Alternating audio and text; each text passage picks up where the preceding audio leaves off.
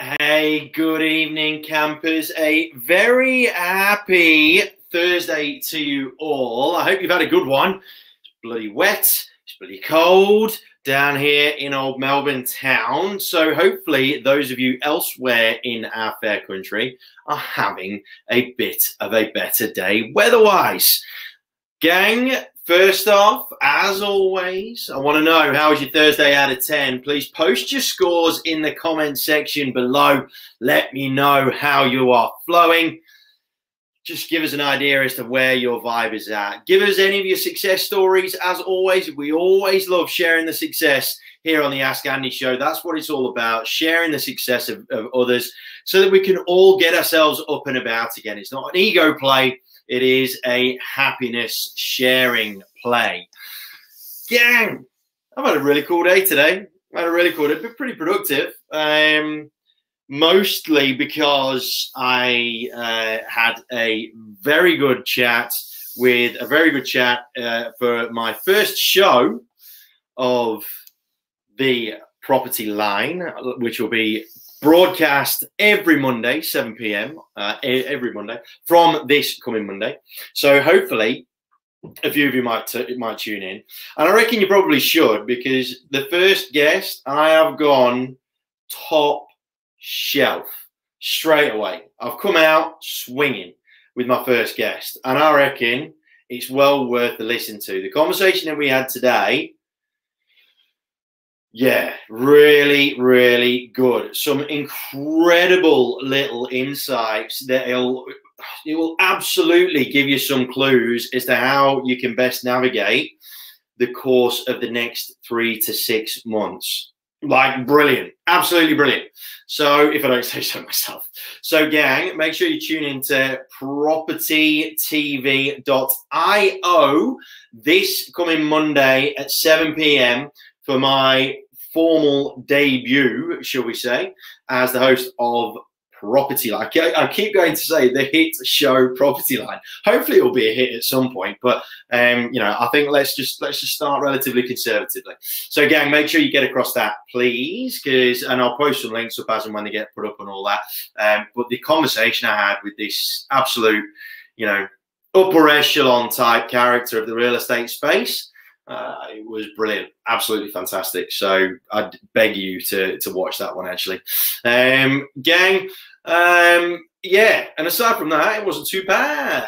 It wasn't too bad at all. Now, here's a question that I've been copying so often especially recently. Whenever people are short on stock, I always get asked this question. Or whenever a new salesperson started in our team, and one of the first things I'd do, I'd get them in the car, take them on a tour around everywhere to make sure they're familiar with everything and all that sort of stuff. But it also gave us a chance to really have a bit of a get-to-know session while I was driving them around. And literally, it's almost at the same point of the drive back when I would get asked, so Andy, what's the best way to prospect to get listings? It's like one of the most common questions ever. And gang, what I want to do is, at the end of the day, the short answer is all of them are worth doing, right? And I'm not, right, for those of you that really don't believe that the traditional forms of prospecting are valid anymore, you're sorely mistaken. Now, does there need to be more of a balance? 100%. But some of those bread and butter tasks, and we'll talk about them in a sec, are 100% still relevant in today's marketplace, which I know is not what a lot of you want to hear, but it is the truth. I'm telling you now, if I was still an agent on the front line, I'd still be doing the bread and butter traditional tasks that have served this real estate space for God knows how many years. All right. So what I want to do, instead of talk about what type of prospecting works best, because I'm telling you now, gang, you need to do all of it. You need to do your drops, your knocks, your calls, your Facebook, your Instagram, your LinkedIn, if you're a BDM, especially LinkedIn. And if you're a sales manager as well, or a director, I would highly recommend that you get onto LinkedIn as well. Networking, all of those sorts of things. You need to be doing all of it, okay? Open for inspections are a form of prospecting, because if you're asking the right questions, you're going to get some answers that are going to lead to more business. So it's all relevant, gang, right? There is no shortcut. I think that's really what people are asking is there a shortcut to getting stock? No. In a word, no. Now, can you accelerate it through volume and consistency and so on? Yeah, 100%. It doesn't necessarily have to take you ages to get some momentum. However, what I'm going to go through very, very quickly is a couple of different things that you need to bear in mind whenever you do any type of prospecting, all right? And this will help you, I reckon, to maybe give yourself a little bit of a better chance of getting seen, all right, and getting some stock. So. I've got a couple of people that are on the show already. Ty, everything works if you work it, 100%. Steve Carroll, thanks for joining me, my man. Answer to your question is working social media hard in association with good old-fashioned human factor activity. Social media is not a quick fix, though. And this guy runs a digital firm, all right? So you have to build value to your audience. I could not agree more. So many people, too many agents have gotten lazy by just thinking that by posting on social media and then hitting that blue boost button with a simple geographical boundary, they think that that is going to get them all of the traction that they need. It could not be further from the truth. All right, could not be further from the truth. We need to be making sure that we are attracting and connecting with our entire audience. Now, you may say, well, the vast majority of my audience is on Facebook, so therefore, It's going to be irrelevant if even if right, you post. So most agents that I talk to, they'll say to me, so Andy, do you reckon I should be posting like 3 or 4 times a week or whatever? And I'm saying to them, gang, 3 times a day is probably not going to be enough. If all you're doing is social media, if you're not posting 9, 10 times a day, you're going to get nowhere with it.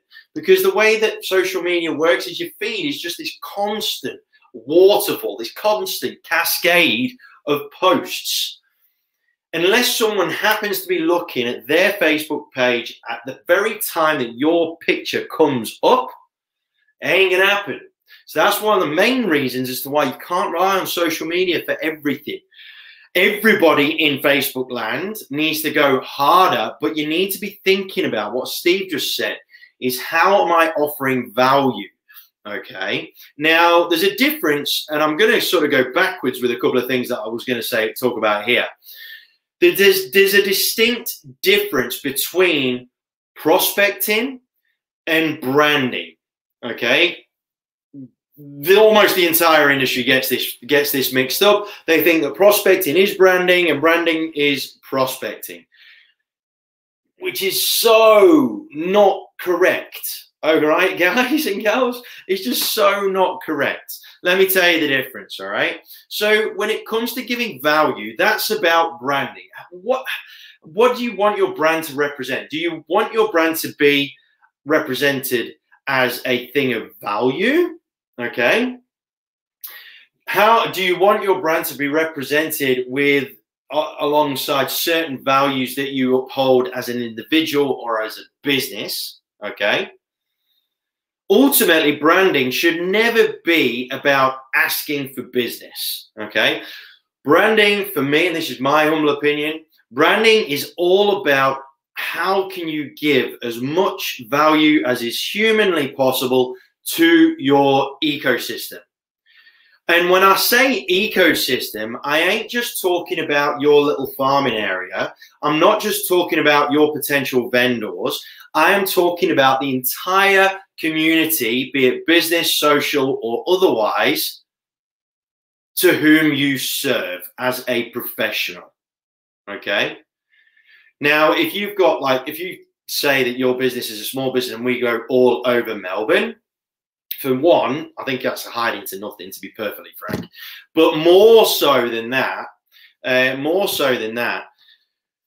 You're not giving yourself as good an opportunity to make connections with in the right way, at the right level, with the right amount of people that are going to make your business sustainable. Okay? You just ain't. All right. So, and what do I mean by so the easiest analogy I've got for this, right, is my cordial analogy. Right? That's a bit, yeah, a bit odd, man. So, my cordial analogy. If you put a certain amount of cordial into a glass, it will taste quite nice, quite strong. If you put that same amount of cordial into a bath of water, you might just about taste it. The problem that a lot of people do with a lot of their branding is the fact that they try and put their bit of cordial into an ocean. Now, what do you think the chances are of people being able to taste your flavor? Slim, if that. Okay. So when it comes to your branding, you need to make sure that it is relevant. And I'm talking really relevant, very specifically relevant to the audience that you are hoping to serve. Okay, so that's kind of what branding is all about. Branding isn't about, right? This is not branding. Doing free market appraisals on a DL card and blanket dropping your area, your suburb or whatever. That is not branding. It's kind of not even prospecting, right? It's just kind of like a mishmashy kind of what everybody always used to do. Therefore, that's probably what we should be doing type thing. It's archaic in its thinking, it's archaic in its delivery, and it's irrelevant now. It's irrelevant. It's not branding, it's not prospecting. Now, prospecting, so branding is about giving. Prospecting is about the ask. Prospecting is when you are digging for gold, hence why people that go try and find gold, they call that prospecting. Loads of people don't even get the distinction between the two. When you're prospecting, you have to have a mindset of I'm trying to dig for gold, all right? I'm trying to dig myself opportunities to win business. And that's why we can't be necessarily like bashful about it, but we've got to have our mindset appropriately about it. And you've got to make sure that you do both. And you've got to make sure that you're very distinctive when you are doing both. It's no good, right? It's no good trying to do something good for people or sharing information or anything like that, and then just blatantly just going and asking that you want their house to sell. It just doesn't work like that. If you're going to prospect, actually prospect and actually have the mindset of prospecting. Now, prospecting doesn't necessarily mean a bit of action straight away. Every part of your funnel needs to be fed. So if I did a prospecting session and all I got was 3 leads that might be doing something in 12 months' time, initially I got really frustrated. But then it sort of penny dropped. I'm like, well, I'm going to need those 3 bits of stock in 12 months' time anyway. So I've won. But I've just won in 12 months' time, providing that I nurture it and so on and so forth. Every single element of your pipeline needs feeding. The biggest problem when it comes to prospecting, in terms of how it is driven, is everybody seems to be after the immediate transaction. That is when you're going to find it takes a hell of a lot longer to get consistent levels of business if all you're doing is prospecting for the now. As long as you're prospecting to feed your entire pipeline, you will succeed on a consistent basis, and you will accelerate the level to which you grow as a business within the real estate office that you serve. Okay, so for a lot of new agents that are out there that are really sort of panicking because they want to try and get up and running as quickly as possible, for one, there are no shortcuts to it in any way, shape, or form. But two, if you look, you might be worried because you're worried about your boss that's saying that they're going to get rid of you and so on and so forth. And if you are a boss, right, and you give someone a crack from scratch, you've got to really have that mindset of how is his or hers overall pipeline looking? How is the overall pipeline looking? You need to judge them on that entire pipeline. And also, as well as that, how they are managing and looking after that pipeline as well. If you can see, if you've got decent handle of your data as a boss, and you're looking at a young professional, and you can see that they haven't got anything coming through in the immediate short term, but in about 9 months' time, geez, they're building up some chances there. They are building up some targets there. And they end up with like 10 or 11 or 12 different targets in that sort of 9 month period, that sort of 7, 8, 9 month period. Then you have got an absolute gem in the making on your hands. But if you are a young agent, you need to know the difference between prospecting and branding. And you have to do both. Branding is what you do in order to make those connections real, in order to let people know who you are as an individual, so that they can feel like they can connect with you. Okay? It's taking the brand that pays your bills and putting it into your own personality. You can still toe the line with any type of franchise, right? Whether it's one of the big boys like a Ray Wire or a Harcourse or someone like that, or even if it's a little independent, you can still have your own personality and be able to live within any sort of brand guidelines. It's 100% fact. But you've got to get a branding plan organized and a prospecting plan organized. So from an office level, one thing that I found so effective when I was running the office marketing for the office that I was working at was that all of the flyers that went, so we did letterbox drops all the time, like regularly.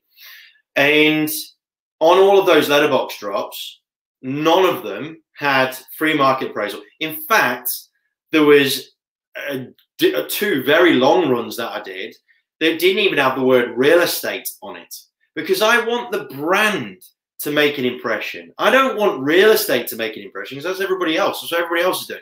I want my brand to make an impression. If at the end of the day, my brand isn't associated with what it is that I do, my brand's not strong enough. I've got to work on that. Not the fact that I'm a real estate agent, but it's a brand. Okay? One of the coolest ones that I did was, and this is segueing me into my next point that I wanted to make. And one of the really cool ones that I did was I did a set of pop art squared off flyers. Okay, just nice little square numbers with some really cool pop art, and a very simple, like, I think I just put the brand on the back, literally the logo in the back, and a phone number. Not only did that get us more ins throughout that run, it also created a groundswell of momentum that carried on through afterwards. And the really cool byproduct is that I saw them being collected by more and more people. Now that's branding, my friends, when people actually collect your DLs. How many of you can claim that you have had your drop cards actually collected actively? How many of you have had people ring you up or ringing the office up asking if you have any more of them? Now that's a win. When we started to have that coming through, and we started to have people messaging us on Facebook asking if we had more of our baby animal cards that they could have for their kids because we've missed a couple of them. That's branding right there.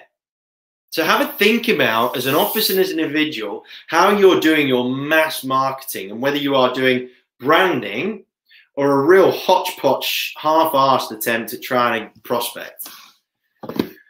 Now, this segues me through to my next point, okay, which was going to be my first point. And it's all about consistency. But it's not just consistency in terms of the actions that you take, although that is absolutely part of it. It's consistency in both your presence and your message. Consistency in both presence and message. Now, let me break those two down. Now, presence, like I said, that is partly to do with making sure that you are there on a regular basis, more often than your competitors. That was the thing that drove me. I needed to make sure that I was there more often in terms of a presence, more often than any of my competitors. And the other thing is with message, you need to make sure that whatever you're putting out on one form of marketing is the same across every single platform. All right. So presence. With presence, you've got to bear in mind that there are 3 types of learning. Okay. There are 3 types of learning. And a load of you will know this. Visual, auditory, kinesthetic. When it comes to prospecting, when it comes to marketing and branding and what have you, you have got to ensure that in order to give yourself the highest probability of getting the best outcome in terms of all of your effort and the return on investment for said effort, you need to be doing your utmost to try and cater for all 3 types of learning. You have to. If you rely too heavily, for example, on, I don't know, if you rely too heavily on letterbox drops for getting your business, it's a very visual thing, a drop, right? Very, very visual thing. If you're an auditory learner, so for me, in many, many ways, I'm an auditory learner. I will pick up colors and things from a visual point of view, but in the majority of the time, I'm an auditory learner. That's why I like audiobooks for all the time, right? And podcasts and stuff. That brochure will not even touch the sides with me as a consumer. Okay? Won't even touch the sides. But if someone comes and knocks on my door and ends up having a conversation with me, it might have irritated me a little bit, but God, I'm going to remember them because I've had a conversation with them. I've listened to them. Same can be applied for your social media. It's one thing doing graphics. You've also got to get your voice heard as well. You've got to get out there a little bit more. All right, like me and Stevie Carroll had this conversation. There's barely 10% of people that are using video right now. And that's one of the best ways to get your brand out there because it's who you are, right? People can hear you. So gang, you've got to pay attention to the 3 types of learning. And this is where traditional bread and butter tasks are still super important. Now, when I did my hotspot prospecting, so if I've got a listing in my farming area, or if one of my competitors had a listing in my farming area, I made sure that I always did a drop, a knock, and a call around every single one. Now, if you notice, there's 3 of them. And there's 3 types of learning. And they happen to coincide. So a phone call is an auditory thing. A drop is a visual type thing. The door knock is a bit more of a kinesthetic thing. It's the action of actually getting involved with someone, right? And it's by far and away, if you can do that consistently, make sure that you do a drop, a knock, and a call at every single hotspot, you'll get yourself momentum really, really quickly because boards breed boards. But it's the fact that you have applied the same message to every single element of your prospecting when it comes to that side of things, okay? So you've got the same message going across your phone as you have going across your drop, as you have going across your door knock in that one particular area. Now, here's the kicker. You need to make sure that if you're going to have one message, you need to make sure that it is sent out there in those forms as quickly as possible. Because if you, right, and this is where people generally tend to do a bit of a scattergun approach and it just doesn't work.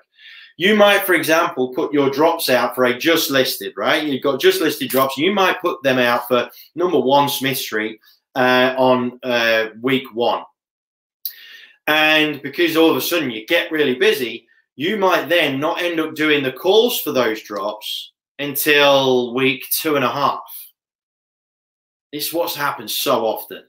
The problem is, right, people may have seen that drop, glanced it, and then thrown it in the bin. Once they've glanced it, it's going to be in their short-term memory bank for not very long. You therefore need to make sure that you follow that first bit up with the second bit of reinforcement, which would be a phone call or a drop. And then followed by the third reinforcement immediately after that. So what I used to do was I had every single hotspot, I would attack 3 ways in 3 days. 3 ways in 3 days. Now, was I precious about what time I did it? No, because I haven't got everybody's diary to hand. But what I made sure that I did was that I got them done every time. So one Smith Street would get a drop on Monday, it would get a call on a Tuesday, it would get a knock on a Wednesday. And then I would flow everything on from there, and I would have my prospecting plan laid out in terms of my traditional prospecting. I would then know exactly what I needed to post on my individual Facebook page as well, because I knew that I was going to be doing this and this property at this point, that property in the middle of the week, this property towards the end of the week. Okay. Realistically speaking, gang, you should be able to take care of at least 5 hotspots 3 different ways. That's 15 forms of prospecting within the Monday to Friday. It should be done. You know, unless you are absolutely bogged down with appraisal after appraisal after appraisal, day after day after day after day after day, which not many, if any, are, then there really shouldn't be a reason why you can't do that. Now, consistency in terms of your message also applies to the graphics that you use. So, for example, I'll go back to that pop art example that we had. If we had our little pop art thing go out, and that used to run over a 2-week period, right? And so it was every 2 weeks that we'd send another one out. So for that 2 weeks that we were sending one particular graphic out, we'd have that across our social media pages, because then it allows people to recognize it in their letterbox. They will then see it on their social media page, make a connection, and go, oh, what's that about? I think the general rule is that your brand needs to be seen about 7 or 8 times in order for anybody to really register it. You got to think about how you can get your message or your branding, whether it's prospecting or branding, put across in as many different ways as possible in as short a time frame as possible. The longer you leave it between drinks of the same message, the harder it's going to be to create any form of momentum. By having some degree of a structure in place that provided you with a level of consistency in terms of the branding, in terms of the prospect, in terms of your message, in terms of your presence, you're going to accelerate your business so quickly, so quickly. If you keep scattergunning and going to the next new shiny thing, it ain't going to work. It is not going to work. And if you can't go spending, I've done this, so this is a mistake, so learn off it. If you think that a real nice, shiny, however many $1,000 production video or something like that's going to get you anywhere as well, because some people have managed to execute it incredibly well, like Christian Gravias at Collings in Northcote, like Dan Lee at Plum Property up in Brizzy. There are very, very few people that can rely solely on video because of the fact that they're just that gifted at them. The vast majority of us need to be making sure that we're doing more than just a video.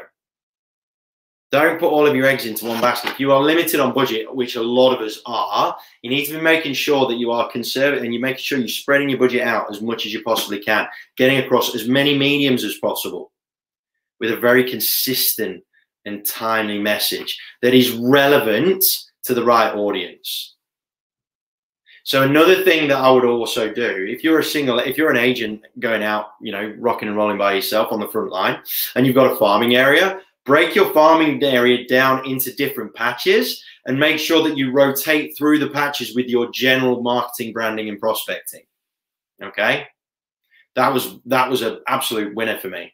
I broke mine down, and thankfully mine broke down quite handily into 6 different estates, which I could broadcast to very specifically. So I would, every time I did some branding in a particular area, would always be relevant to that particular estate. Sounds really difficult, sounds like a hell of a lot of work, but it's not if you actually get a little bit organized. It's really not when you get into a rhythm. It's actually really easy when you get into a rhythm because you don't have to think about it as much. Okay? So if anybody has any issues or any questions around anything that I've just talked about, or they want to talk about their prospecting plan specifically, feel free to send me a DM or send me a text message, and we can organize a free phone call, and we can just quickly have a run through things that you're doing and things that I can perhaps suggest. Now, last thing, gang, before I let you go is I'm going to break pattern. Tomorrow night, there will be no Ask Andy. There will be no Ask Andy tomorrow night, I'm afraid, campers. Why? Because we are going to be celebrating. We're going to be celebrating the success that my daughter's had. So Eliza is going back to school on Monday, and she has managed to get through a period of time, i.e. a lockdown, a hard lockdown. She's managed to get through a hard lockdown as a 5/ and she turned 6 during the lockdown. She's managed to get through that and handle herself with such grace. It goes way beyond the 6 small years that she's been on this planet. So gang, we're going to be celebrating and having ourselves a little party, a little slumber party tomorrow night. So there is going to be no Ask Andy because my daughter is way more important. Don't take offense, but she's way more important with pretty much any of you, as I'm sure you can appreciate. However, gang, if anyone has a question, this is how I will repay you for me dropping the ball tomorrow night.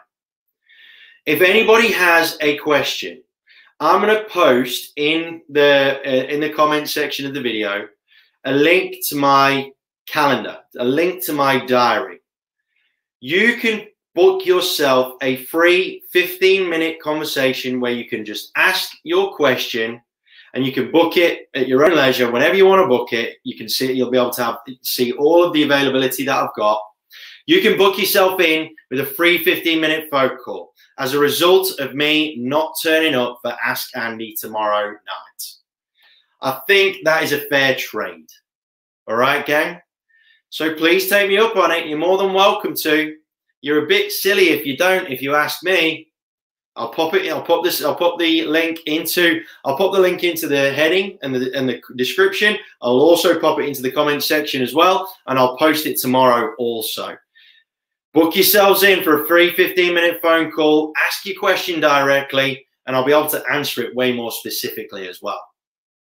All right, then, campers, I'm going to love you and leave you. All the very best for the rest of your evening, whatever is left. Thank you so much to Matt LaHood, by the way, for giving me some of his time, his wisdom, his knowledge, just his really, really, really good vibes. He's such a good bloke. Thank you so much to him. And gang, I'll be here Monday night, 9 o'clock, Australian Eastern Standard Time. But if you miss me that much, you can catch me on propertytv.io, 7 p.m. Australian Eastern Standard Time for Property Line. And I'm going to be your new host on that show. Really, really pumped for that. So, gang, take care, all right? Please take care of yourself and each other. If you've got lots of action on the weekend, wish you all the very best for all of that action. Please, though, gang, stay safe. Make damn sure you stay healthy and do all of the right protocols at all times. Most importantly, though, my friends, stay happy. All right, then, gang, take it easy.